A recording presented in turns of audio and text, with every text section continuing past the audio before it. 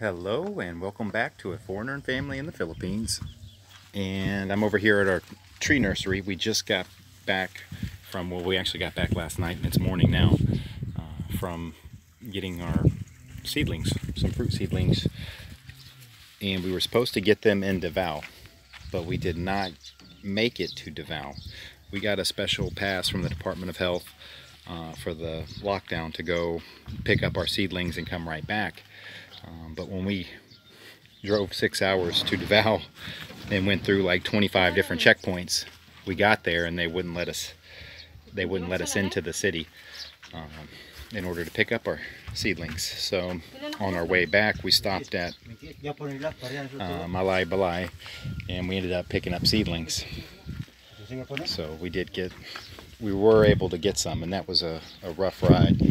I took the Elf here, and I do have some brake failure on that. I've got to get that fixed immediately. And we had an issue with the brakes when we bought it, took it back to get it fixed.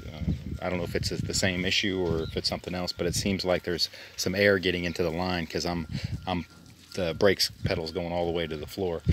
And when you're driving in the mountains, it's a little concerning. So these are the mangosteen over here, and these are the rambutan. These are the durian, which we actually got shorted on. We were supposed to, everything else seems to be okay so far, except for the durian.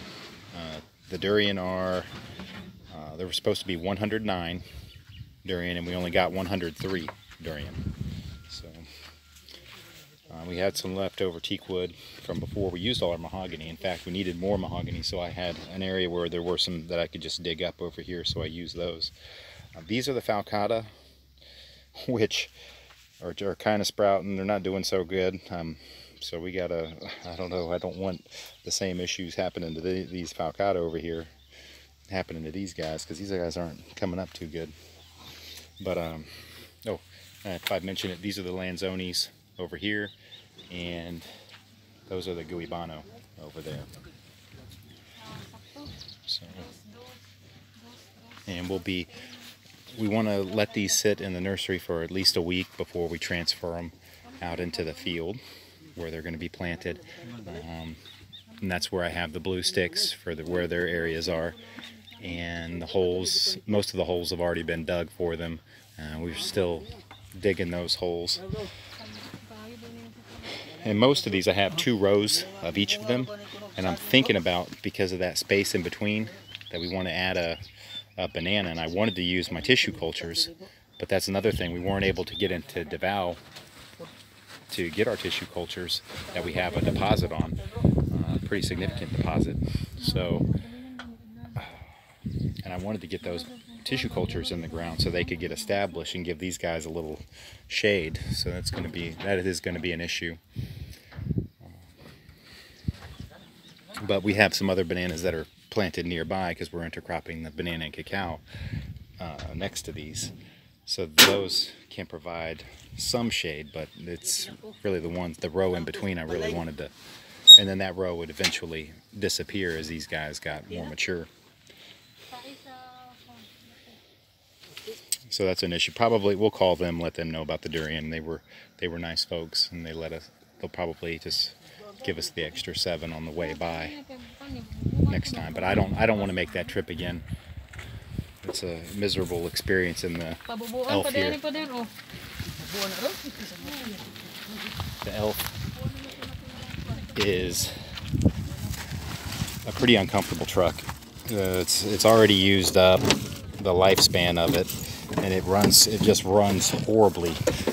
But not only that, the way these seats are, like that, the seat doesn't even go back. This was taken and then like spun around. It just doesn't sit right with your cheeks.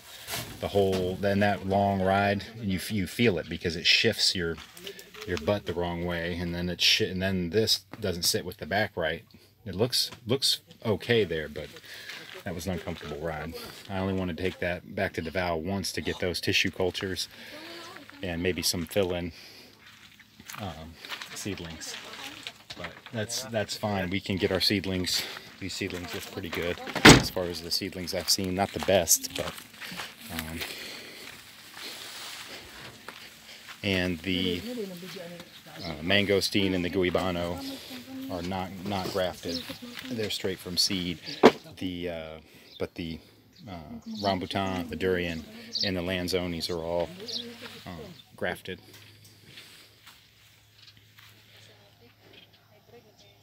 So we're looking forward to getting these in. I just need to take care of them in the nursery here, keep them healthy.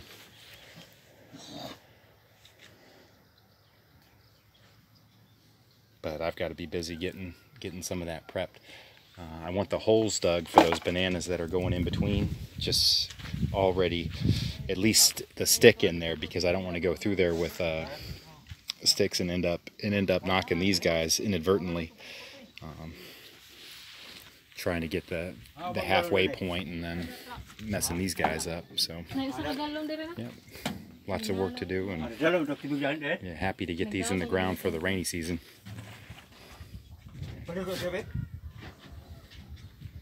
And I'll keep it updated as we're putting them in the ground and how they're doing. So that's all for now. Please like, comment, share, and subscribe.